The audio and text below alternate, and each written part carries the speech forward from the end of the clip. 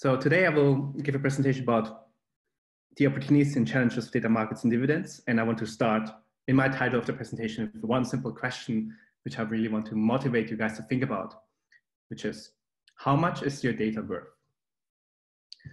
So let's say I ask you to give you your personal data to me. Would you be willing to do it? A very simple question. And of course, that question is very abstract if we look at personal. So I make this example a little bit more radical and take the most personal data I could imagine, which is, would you give me your sexual data? So I know this sounds awkward. Also, what does it mean, sexual data? Let's specify it even more. What if I ask you about how many times per week you have sexual intercourse, if it's protected or not protected, or what's your emotion about like feeling afterwards or not? Would you give that to me? I mean, obviously you'll be freaked out by that question, right? Like as naturally everyone would do, and would further depend, the answer of this question depends highly on the me. Let's say me is a medical researcher. And this medical researcher basically asks you about your sexual health data in order to find out either possible medicaments for treatment of some kind of a sexually transmittable disease, or any kind of like maybe investigate possible pregnancy complications, right?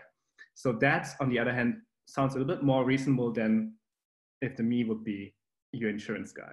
Like, let's say this guy is literally responsible for your health insurance, and he asks you if you like had a good, healthy sex life or not. That would also freak you out. So it really depends on the person who's asking that question. And as you can see, also that has possibly real world consequences. I think the most extreme would be if it could be anyone. Anyone, and especially if this anyone asks for your data for free, and he even expects it. Like literally, of course you give me your sexual data for free, right?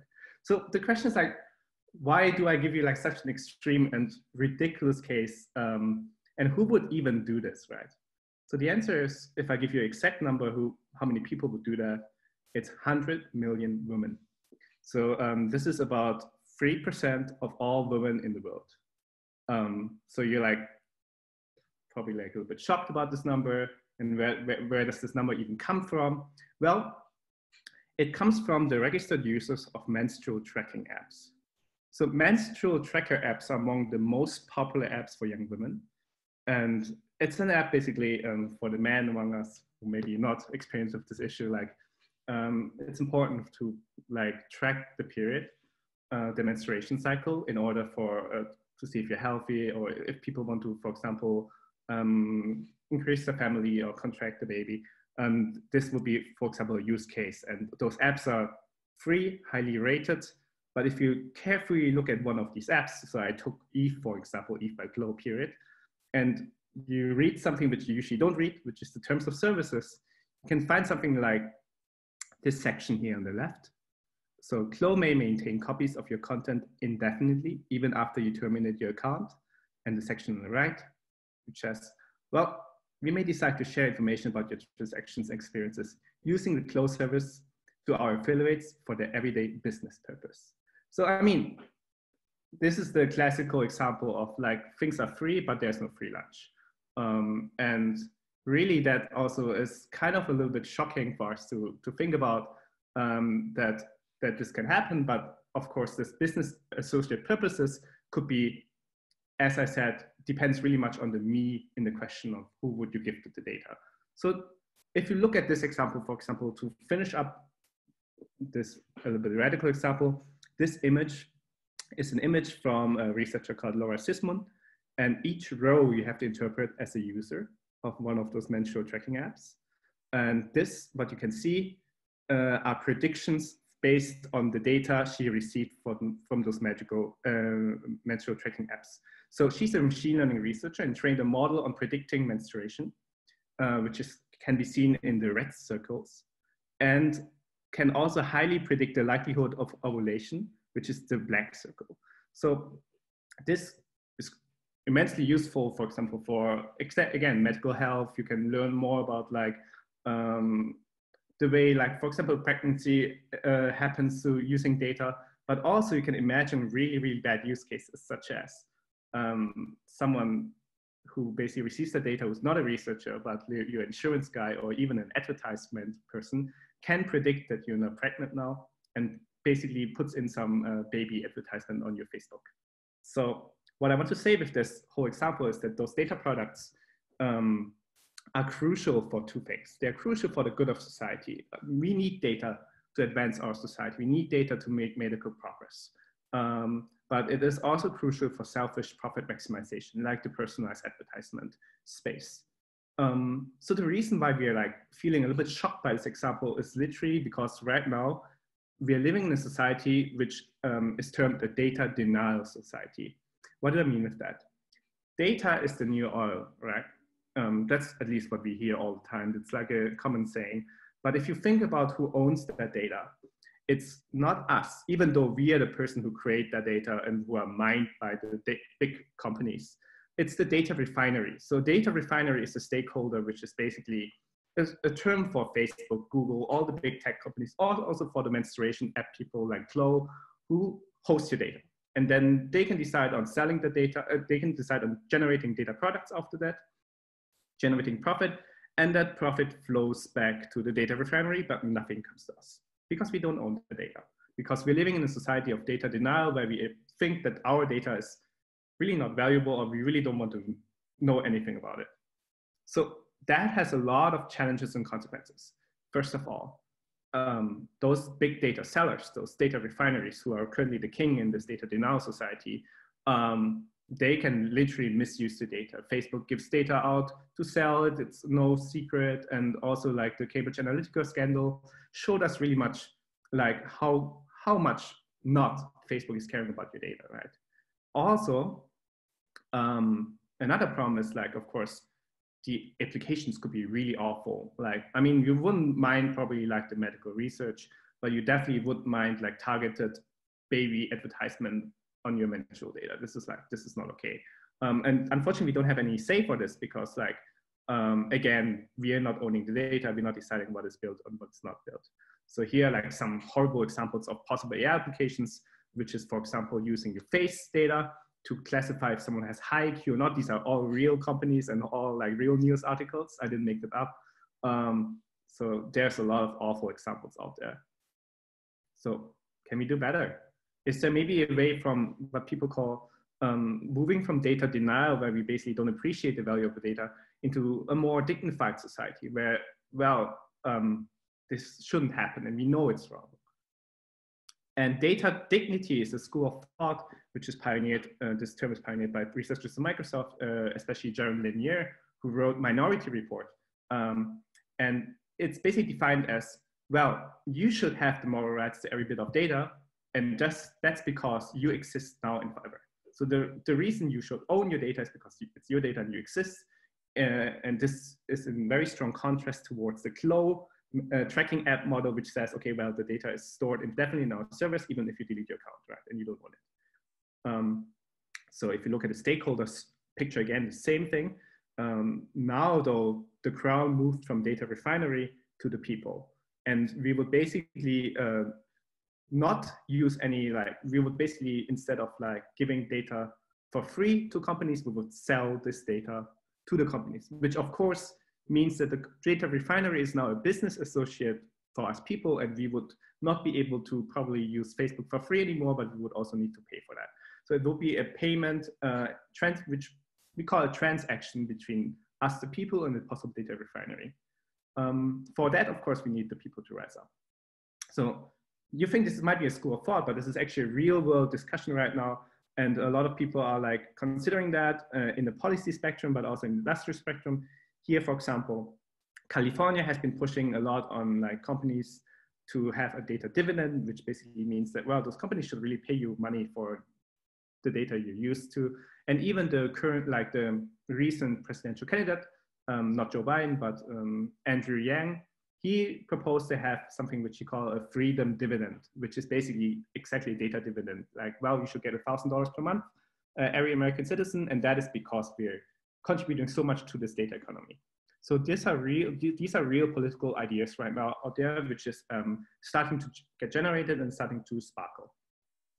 And these also, on the other consequence, has technical implications. So On the left side, data dignity, as I said, is a term coined initially by Microsoft. And Microsoft has been building internally data marketplaces in order to experiment with this idea.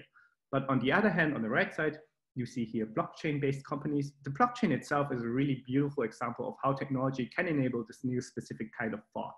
Because now the value of data is linked to information now has a value due to the way that we can transact money, like on this most single bit. And that also allows us to basically design marketplaces around information. Here you see Erasure, which is basically a pilot blockchain platform, a data market. IOTA is a very famous one that sells your data, that allows to sell your data. And Inrupt is something in between, which is even founded by the inventor of the World Wide Web, Tim Berners-Lee, as a way to basically create a more fair and just World Wide Web.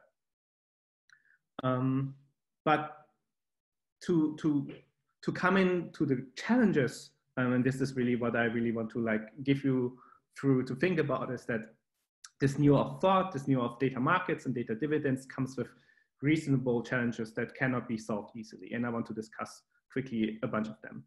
First of all, data is enormous, right? So we know that there's a lot of data out there. So very reasonable questions like, how much do I even get for my data? Like, is that really so much money that it's worth to design the whole framework around it? And that really is a really good question. Because probably if you ask real world companies, they wouldn't pay for your cat image more than 10 cents or 30 cents. But on the other hand, there's much more other data and other estimates, like for example, from the Harvard Business Magazine, which says that, well, a reasonable mid-sized American family could be able to earn $20,000 US from the data in the near future annually. So that is a lot of money. And why is that the reason? Well, because the whole digital economy is powered by data, right? Which is $1 trillion segment in our economy. And that basically gives you some right of some feeling of how much your data might be worth if you split it equally. Data is personal. So the moment you put a price on data, that of course depends on the utility of data. So let's take back again the menstrual tracking app example. Well, if you have a certain disease, a medical disease, then obviously your data is probably more valuable for a medical researcher than someone who is normal because it's rarer. But the moment you put a higher price on your data, that might be also a possible privacy violation. So that's a possible economic challenge you have to think about, how can we design prices that also respect the dignity and doesn't give out sensitive information the moment you put a price on your data point. Well, it gets even worse. Data is interpersonal. So, well, you don't have sex for yourself. Usually you have with someone else. That means that if you share that data, if you basically sell your health data, you sell also your partner's health data, right? And then the question is really about data ownership. Well, should you be able to do this? Should he has a say on this? And this is a huge challenge also, how to tackle this. How do you defend against fraud? One of the big things about data is that it's replicable and easily. You can just copy paste the data, right? So, and of course that destroys the value of a data point if you can sell it 1,000 times instead of once, because it's basically an indefinite resource the moment you own it. So in order to really generate value out of data, we need to be able to limit free copies of data or being able to freely copy that data. And that could be a burden towards digital society if we're not able to, for example, stream data anymore or freely copy data. If we cannot, the moment we listen to a song, we cannot somehow store that song, but need to give that song somehow back. This really constrains us in what we can do as a society.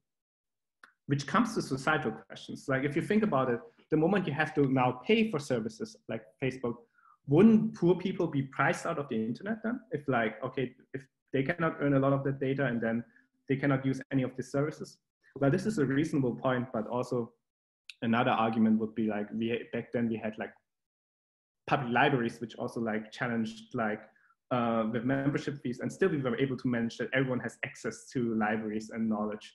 So really, I think this is a society challenge, and that has to be taking into consideration that prices for people should also be varying depending on their income level. And one of the very, very strong challenges is do I even want to know about the value of my data? So what I mean with that is, well, it's kind of awkward to know that someone stores my menstrual data. And I think of those 100 million women, only a very tiny fraction of them are really aware that this is actually happening to them. And I actually did a small experiment myself. So I was like standing in a Starbucks and asking people for a Starbucks coupon if I can show them what Google stores kind of data for them. So if you click on like your phone and you can click on Google account, you can click on My Google, and then you can see all the recordings Google has about you, like your searches, your voice messages. And I was like asking them, would you be able to, do you want to know? I give you like a Starbucks coupon for this. And believe it or not, 80% of the people were like, no, I really don't want to know. Just get up, just go away, right? So really, is society ready to basically get out of the data denial phase and accept that we, as our data is actually of value and people do store it and use it for these certain. So should we really lift the view of ignorance here? Last, data is always biased, and it is kind of also subjective. So data is kind of like, if you think about, for example, police data in the States, who arrests who, you can see that historically this is strongly biased towards Black people. And this is kind of a challenge which is society itself. And that also should just tell us that we should be aware that data itself has those societal challenges as a footprint. And the moment we sell our data, we market our data, and we train AI algorithms on the data, we need to be really aware of that. Lastly, there are several political challenges, right? Would the tech giants even go for this, right? Would Facebook and Google, would it even be ever allowing someone to get paid for the data? Because the moment you pay someone for their data, you break the illusion that your service is actually free, right? And that, of course, raises a lot of political questions like, well, maybe the market is fine, and maybe it helps us to do it, but maybe we need political action and breakdown and actually force those companies to do it. Then on the other hand, who should like manage the data? Obviously, as a single person, I really don't have the effort and time per day to look at, to negotiate every price with any kind of a tech company. So this all should be automated. But then, of course, in numbers come powers. So there has been like discussions about people which similar to labor unions, where people work together, form a political organization to have more power. There are certain kinds of data unions or trusts where basically several data owners join together to sell the data jointly to basically accomplish the most value. And this is also a political and societal challenge to organize that. In the end, of course, data dividend itself can be seen as a universal basic income. And we all know how this is accepted among society. This is, there has been several challenges, even several votes, even in Switzerland, about universal basic income. And this really needs strong political will to justify and argue. So really to think about this design of this whole data dignity space, we can list values which are really important on the top, and also the sections of possible like domains which have to contribute on the left. So for example, really important values are privacy, protecting your data's privacy, trust in the system, and utility and welfare, that most of us as a society should be better off when we do this, right? And there's technical limitations we need to solve. For example, privacy needs to be, there's no mathematical proper guarantee for privacy yet. So we need to design systems where we show that things are really private. We need to also provide systems that are robust so we can trust them. And we need to provide systems that are fast and efficient and have good user experience to really like maximize societal welfare. On the legal side, we need to discuss about data categories. What kind of, like my sexual health data is probably more privacy crucial than, let's say, my X-ray data, or even less my likes on Facebook, right? So we need to have a legal framework on discussing this. We need to also enforce these legal frameworks to generate trust. And we have to have balance and checks to guarantee welfare such that no one's misusing this. And lastly, the market itself plays a really huge role. The pricing, as discussed, can cause a lot of societal issues. We need to have a fair pricing that doesn't violate privacy. We need to provide a market that doesn't fail in order to generate trust. And we need to have a sustainable growth and not end up again in monopolies and all like issues, which we currently have. So really that sums up my presentation, and I want to start a discussions with, so what is your data worth? Thank you so much.